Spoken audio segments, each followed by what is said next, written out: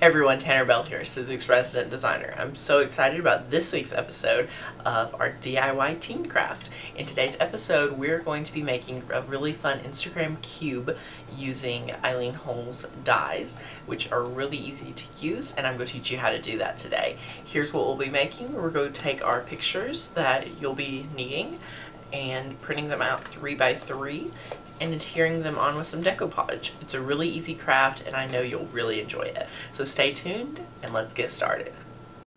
The first thing you'll need is Eileen's box die, a mat board by Sizzix, Mod Podge and a foam brush, a hot glue gun, and 6 3x3 Instagram pictures per cube. The first thing you'll want to do is to make a sandwich by taking a cutting plate, then your die, then your mat board, and then another cutting plate. This is how you'll get the best cut every single time. So you'll just want to run this through your Big Shot or BIGKick. I'm using a BIGKick today. And it will come out. And what I love about this die is it pre-scores everything for you. So you just have to fold it and the score lines are already there. One of my favorite things from Sizzix. And then I'm just going to run this through again. And since Eileen's line has Cherished line, which is where this die's from, it has a lot of the baby theme. And you can also find on this same die ABC on there, which is really cool. So as you can tell, you can see the A, B, and C, but I'm just not needing those today. So now what you want to do after you cut all of them out, I'm making 3 cubes, so I'll need, I believe, 6 of these cut out on the mat board. So I just want to fold these and have those ready. After that, you'll want to take your Mod Podge and take the foam brush and apply some Mod Podge onto your little die. And each one of your pictures needs to be 3x3, so they go on each side of the box. I like to use the Mod Podge and put these down before I glue it together because it's easier to apply the adhesive. It's easier to make sure that they're nice adhered down.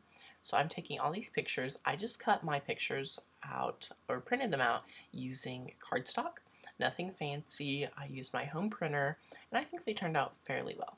So Mod Podge, if you're not familiar, is a decoupage medium and it is a sealer coat and finish.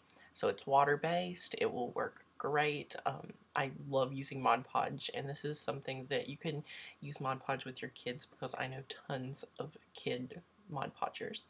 So after that, I'm just going to apply the pictures on here, and you can just see the technique I'm doing. You don't have to do this. I like to apply 1 or 2 at a time. That way I can use my hand and hold one side of it, but here I'm just trying to put all 3 of them down. So it's really easy, and you can just grab these right off Instagram. I'm just smearing that down, and I'll do that the same thing for everyone. So after you have all the pictures down for each one of them, you're ready to apply your hot glue. I found hot glue was the best thing to hold this down. I've tested different dry adhesives, different wet adhesives, and I found that hot glue was the best one to hold this, that it will not be going anywhere, and it's really great. So we're just going to glue this down with some hot glue. You could use glue gun helpers, which I did for a lot of these. I just didn't have them when I was filming this clip. And I'm just going to get that string off. And as you can tell, I just want to make sure that it's lined up nicely and that when I push this in, it will still create the box and it will fit. So I had that little piece of glue. I'm actually using a washer just to get it off. And then I'm going to apply some more glue right. I had to push in my hot glue gun. And I'm just going to apply the last little piece. You could leave this piece open if you're going to use it for a gift and have like a little gift in there, a little note.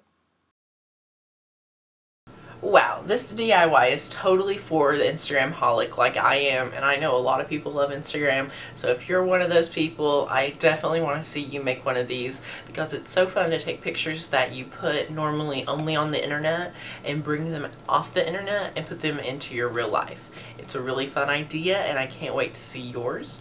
If you like this idea, don't forget to give us a thumbs up, subscribe to the Sizzix YouTube channel, and leave me a comment letting me know what you'd like to see here next and what you thought of this DIY.